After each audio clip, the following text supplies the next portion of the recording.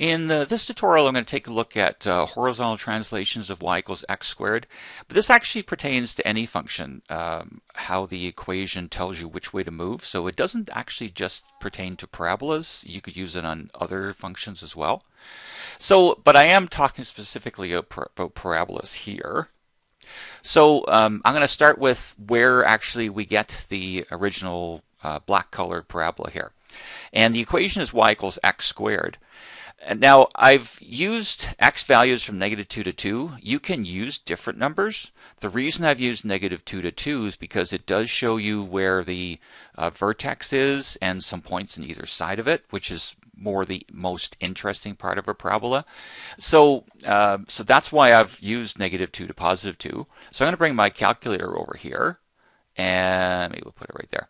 So y is equal to x squared, so we take the x coordinate, substitute in here, square it, and that gives us the y value. Now, in most calculators, you can't do that because that's actually just squaring the 2, and then that is making it negative. We're actually squaring -2, so you'd have to type it in most calculators like that. Okay, so that's where the +4, because remember, -2 squared means -2 times -2 to give you +4. So the next one, -1 squared, and you only have to worry about putting the brackets around when the base is negative, is +1. So 0 squared, we don't have to use brackets, is 0. Next, 1 squared is that 1. And then 2 squared is 4. So that's where the 4, 1, 0, 1, 4 points come from, y coordinates come from. Now, let's get rid of the calculator. Now, -2, 4 is the coordinates of a point. So at the origin, we go left 2, that's the -2, and up 4, so that's the point right there.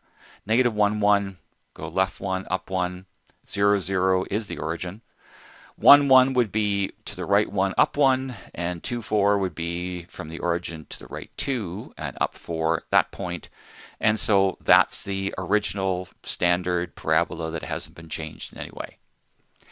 So, now, I want to talk about equations and why the equation looks like the way it does. Because one of the things that, that we see is that when students look at the equation, they often think it translates in the wrong direction. It goes left instead of right, or vice versa. So the green parabola here is the black parabola just shifted 3 units to the right. And I put some arrows on here. I didn't shift every point because it would get way too busy here. So, for example, -2, 4 is that point. So we shift it 1, 2, 3 to the right, and that would be that point there, which is the point 1, 4. So -2, 4 becomes 1, 4 when we shift it 3 units to the right. This point here, which is the -1, 1 point, goes 1, 2, 3 to the right. So that's the point 1, 2, 2, 1. To the right 2, up 1. So -1, 1 becomes 2, 1. So notice when we shift to the right, you see the y coordinates staying the same because we haven't gone up or down. We're just shifting to the right. The 1 is still 1. Now, what we've really done by shifting to the right is we've added 3 to the x coordinate. So -2 plus 3 is 1. -1 plus 3 is 2. So that's why 0, 0 shifts into that point, so 0, 0 becomes 3, 0. So I've added 3 to the x. Same, and actually this is one of the arrows here. This is the 1, 1 point. It shifts to over here, so that's 4, 1. So again, the y coordinate stays the same. 1 plus 3 is 4. In the last one, 2 plus 3 is 5. So that's the point. That shifts into the point 5, 4. So these two tables are the same. The y coordinates are the same. It's just the x values have all been increased by 3. Now, to get the equation of this new parabola, see, the equation says to get the y value, we square something. Okay, in this one, it was just x squared. But notice I've added 3 to all the x's. So in order to get the right number to square, to get 4 and 1 and 0 and 1 and 4, because I've added 3 to all these, what I have to do in the equation is I have to, I'm going to bring the equation down now. It's right there. I have to subtract 3 from all these x's, because you see, when I shifted it, I added 3. So if I subtract 3, that's why there's an x minus 3 in here, then I will actually be squaring the right number to get the y coordinate. So for example, the 1 here, maybe I'll bring the calculator back. See in the brackets here, if I take that 1 and subtract 3 from it and square it, I do get the 4. See this 2, the x coordinate's 2 because we shifted it 3 to the right. So if I take that 2 and subtract 3 and square it, I get 1. This next one, you see it's 3 minus the 3 squared to get the 0. Okay, so that's why the equation has an x minus 3 in it, because when we subtract 3 from each of these x values, then we're actually squaring the right number to get that y. What's actually in the brackets here, see, that's actually -2, that's -1, that's 0. That actually, you see, after you do the subtracting 3, you actually get these old numbers from the original. See this one here, when I do the 5 minus 3, well, maybe I won't square it yet. See, that actually gives me 2, which is that positive 2, and then 2 squared gives me the 4. Okay, so that's why there's an x minus 3 in the brackets for the equation here. See, a lot of students look at this and say, well, okay, it's x minus 3, so it should go to the left. But it's minus 3 in there because when we translated it, we added 3 to the x's, so I have to do the opposite of adding 3 to get the right number. So when I square, I get 4 and 1 and 0, 1 and 4. So it's actually because of what we did to x when we moved it. It's not really what the minus 3 is, kind of like a compensating factor. I added 3 to all the x's, so in order to get it to work out right, I'd have to subtract 3 in the equation, like do the opposite. So y equals x minus 3 squared is a shift to the right of 3. See, it's actually x minus some number. That number tells you how much it shifted to the right. Now let's take a look at the orange one. The same thing is true when you go to the left. So I've shifted everything to the left, that's what this 2 is showing here with the arrows. So for example, that -2, 4 point, which was right there, has gone 2 to the left. So that point right there would be -4, 4. So the -2, 4 became -4, 4. This point here shifted 2 to the left, so that point there is -3, 1. So -1, 1 became -3, 1. So again, all the x's I subtracted 2.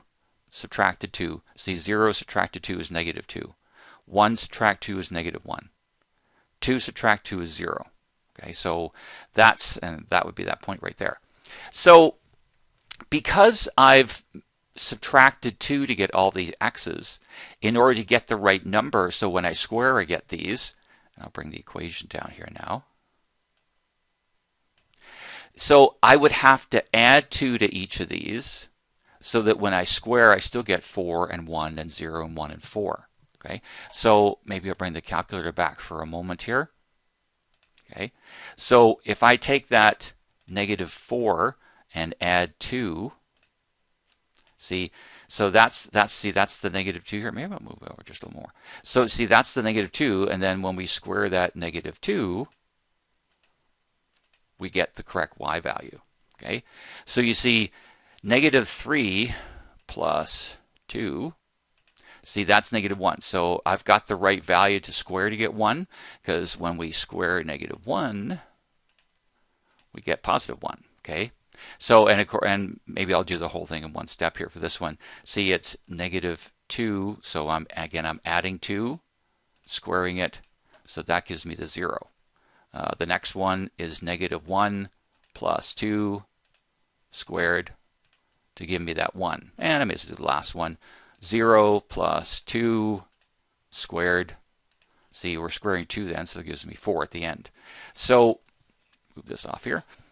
So, again, the x plus 2 is there because when I shifted it, I subtracted 2 to the x's, so I have to do the opposite. So when I'm squaring, I still get the right y coordinate.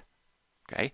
Now, I said over here that it's x minus 3, so it goes 3 to the right. See, we could rewrite, see, instead of writing x plus 2, you could, we don't normally do this because it's kind of like making it less simple. It's a little bit more complicated, but you can think of x plus 2 as x subtract negative 2. Remember, the double negative turns into a plus. So if you think of it that way, so I'm kind of writing this in the same form as this. It's x minus something. It's x minus negative 2. See, the negative 2 means I've gone to the left. Just like this one, x minus 3 means I've gone 3 to the right. See, number 3 is positive, so I'm going to the right. The negative 2 is negative, so I'm going to the left. Okay, so if I'm going to put up a summary here. So if h is a positive number, okay, so if h is a positive number, x minus h has moved 8 units to the right, just like the x minus 3 one was. X plus h squared, again, if h is a positive number, is moved 8 units to the left. Okay, again, if h is some positive number. Okay, so that's a bit of a summary for that. So that's why the equation looks like that, because when we shifted it, we added or subtracted a number, so you have to do the opposite in the equation to end up squaring to get the right y coordinate. So that's basically the idea here, and why it appears to go in the opposite direction what the equation is telling you, but it's actually, there is a reason why it seems to be the opposite. And that's the end of the tutorial.